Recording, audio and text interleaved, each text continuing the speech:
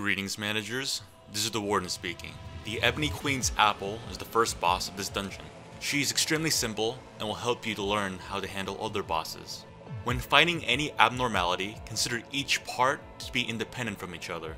With the Ebony Queen, you can see that her roots have HP of 168 and 2 staggered thresholds. The Ebony Queen weaknesses are slash attacks, and the colors dark blue and red. Resistances are pierce attacks, and colors are purple or blue. However, this doesn't give you a full advantage. For example, this red slash attack to root spikes is hopeless, which gives me a certain losing outcome. As each part of the abnormality has different attacks, use a chart above to determine which decision to make. Avoid clashes that are hopeless or struggling. While Sinclair holds the aggro on 2 attacks, he cannot win a clash due to power of the roots. The other attack from the right stem is neutral. My choices here are to fight against it, block, or target a different part.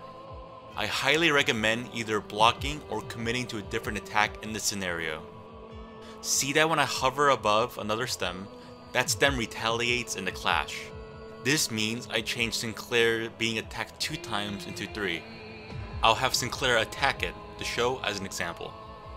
Now Sinclair has the highest speed of 3, which means he'll make the first move no matter what. The Ebony Queen only has a speed of 2 or 1. Gregor here is targeted by another root attack. Having him clash will be pointless. The moves here are to have him block or attack a different part. Keep in mind of your own sinner's strengths and weaknesses to attacks. After you see the abnormalities targeted attacks, you can have different sinners take aggro of them or leave it be. I plan to have Sinclair and Gregor take the attacks and instead deal damage.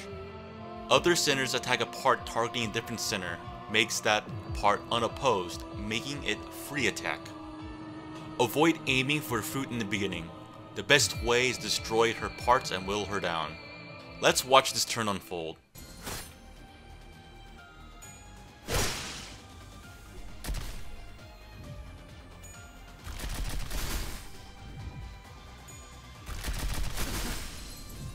One part is already broken, now is the time to focus the others down. The yellow text on screen will give you a small hint.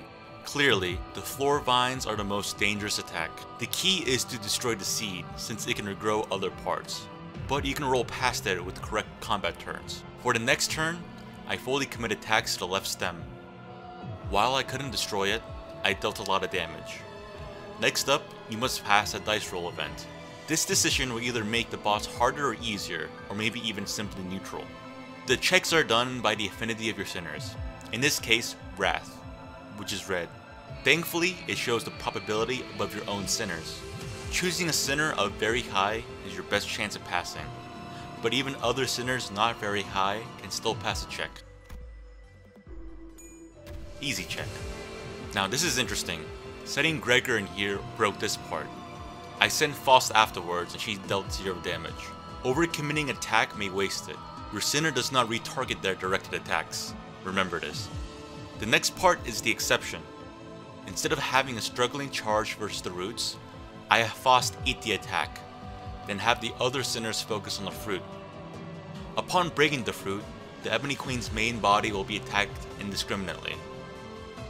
The only parts left are the roots and destroyed seed. The boss is shattered, but upon the next turn, the seed will recover. This will regrow other parts.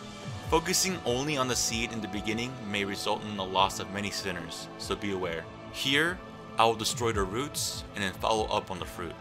And that's it. Remember, practice makes perfect, managers. Warden out.